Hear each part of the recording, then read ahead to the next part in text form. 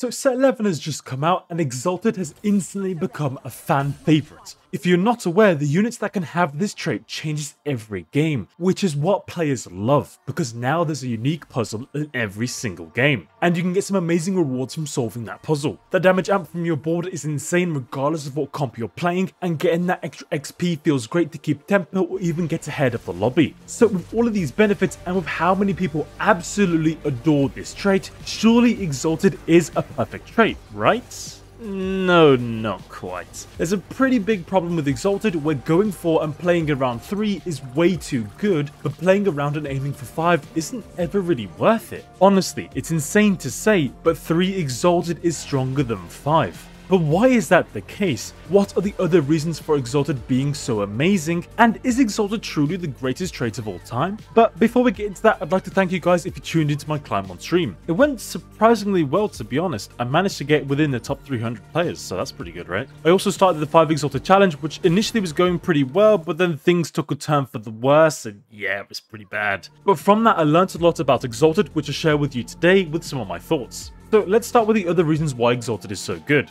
First and foremost is the fact that the Exalted combinations you get per game isn't entirely random. While each game has a random combination of champions, the units in that combination are not random. In fact, there are 60 combinations of Exalted with the devs having pre-assigned those combos. There's a full list of combos on MetaTFT which I'll link in the description. But these preset combos is the core reason why Exalted is so good. The devs have made it so the units don't have extreme synergies with each other, but also they don't have none whatsoever. So the puzzle you can present in each game is an actual puzzle that is neither trivial nor impossible to solve. And so some of the combinations aren't instant wins or instant losses. But in the case where some combinations are too good or too bad, they can easily tweak each combination by moving the Exalted trait around to another unit. This core reason keeps this trait alive and thriving in my opinion. Not only is the trait random each game, but you're also never rewarded or punished too heavily by this randomness. Actually, Exalted probably leans towards being more rewarding because you get bonuses from playing around the randomness if you include it in your comp. So as a player, you never attribute any fault to the trait because again, it's a puzzle you have the option of solving, but it just comes down to how well you can solve that puzzle in your specific game. And I love the XP egg that Exalted gives you because you only gain the XP when you sell that egg. So it means you can either reroll or spam levels freely, you can just do what you want. Exalted is beautifully thought out and designed and it clearly shows. Anyway, another reason is that your strongest board changes based on what units are Exalted in that game. This is something that hasn't really changed in the past few sets, but now with Exalted it's different, which adds so much great and healthy variation to each game. And through Exalted, there's another dimension around getting emblems or spatulas through augments or otherwise, because now those spats don't just enable large verticals, but also comps that incorporate or even focus on Exalted. So now you can factor in more items, spats, or units you have alongside what the Exalted is that game, which encourages you to play different units, different boards, and even deviate from the meta comps. So overall, this trait enables flexibility and gives you huge rewards for that flexibility. Exalted is a very TFT-esque trait, like augments and portals, and as such, I think something like Exalted should always be in TFT.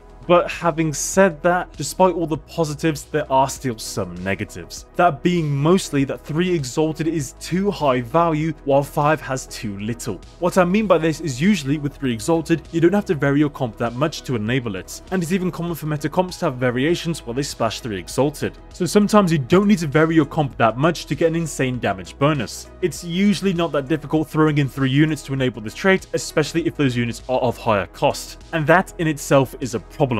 At only 3 Exalted, players aren't really engaging much with the trait and the puzzle solving it brings, but those players are still getting the rewards like the XP and damage boost. But then when you fully engage with the trait and go for 5 Exalted, then you also run into more problems. That being that primarily 5 Exalted usually isn't worth it because you will have deadweight units that don't provide value to your board. And if you saw my Exalted challenge and how it went, usually the power of 5 Exalted isn't enough to offset that. You can genuinely play a stronger board with just 3 Exalted as you drop the deadweight units for higher costs like legendaries. It's kind of wild when you think about it because the damage amp from 3 Exalted at level 8 is 12%, but then if you go 5 Exalted it shoots up to 24%. But even if the damage amp is literally double, if they're dead units that can't use the damage amp, then it's not really worth it. Dropping 5 Exalted with legendaries like Hwei or Lissandra is just better because they provide far more value to your board through extra items or duplicated units. Think about it this way, what's more useful, a 24% damage amp for an itemless Gnar or a 12% damage amp for Lissandra? The answer should be pretty obvious.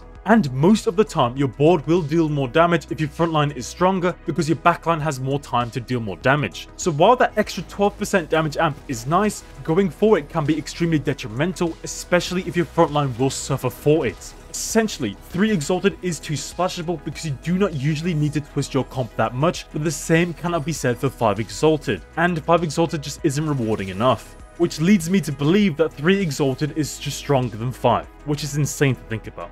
I mean, they could easily add something like damage reduction or some sort of tankiness to make up for how detrimental 5 Exalted can be, but I feel like that's a very slippery slope because of how powerful Exalted can be in the right conditions. And that leads me to what I learnt about Exalted through the Exalted challenge, which I'll share with you now. So the biggest thing I noticed was how insane some augments could be with Exalted, especially those that gave any raw stats like Gifts from the Fallen or tons of stats. All these raw stats get scaled up so much by Exalted and it results in so much insane damage. Any augments that give raw stats are amazing with Exalted, which is kind of why if it gave damage reduction, Exalted could just become way too OP.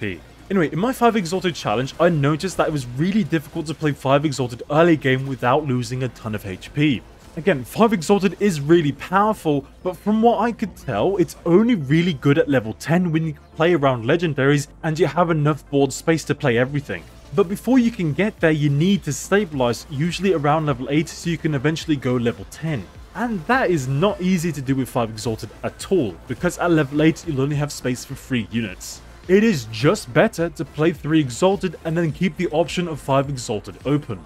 But generally, with Exalted, you need to identify which units can function without their traits being active. For example, units like Annie, Azir, Hwei, and Lissandra are extremely powerful and they don't need any traits to be active for them to pop off. Whereas units like Kai'Sa really want traits like Trickshot active to drastically increase their DPS. So once you identify which of the Exalted units don't really need the traits active and which do, building a comp from there becomes quite easy, honestly. But again, I found that I could only ever safely go level 9 or level 10 was if I high rolled like finding Hwei at level 7. Otherwise, playing around level 8 was the most consistent. But another issue I came across is forecast carries just being weak overall, so it was really rough. If you're not at least level 9 or 10, 3 Exalted is just better than 5.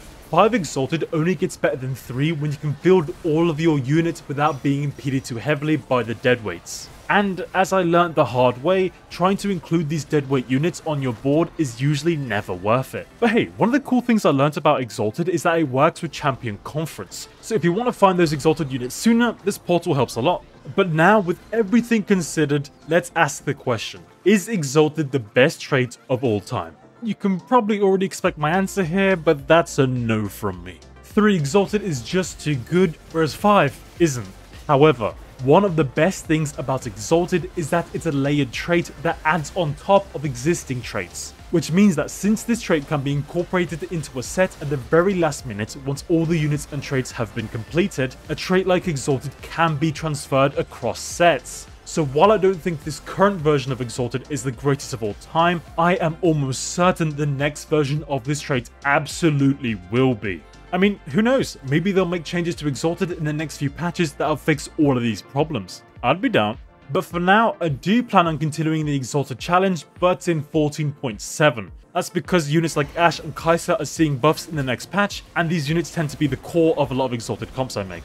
So make sure you tune in to see how it's going. Let's see how far I'll be able to go. But yeah, that is everything I wanted to mention in this video. Honestly, Exalted is an amazing trait. I cannot give enough credit to the designers for this one. With a little tweaking, we have another treasure like portals and augments in our hands. But now I should probably hand over the questions to you guys. What do you think about Exalted? Do you love it? Do you hate it? Is it the best trait of all time? And are there any other flaws with the trait? Let me know in the comments, and remember to subscribe and join the Discord. Anyway, check out these other videos if you want to see more from me, and as always, thank you for watching. I'll catch you in the next one.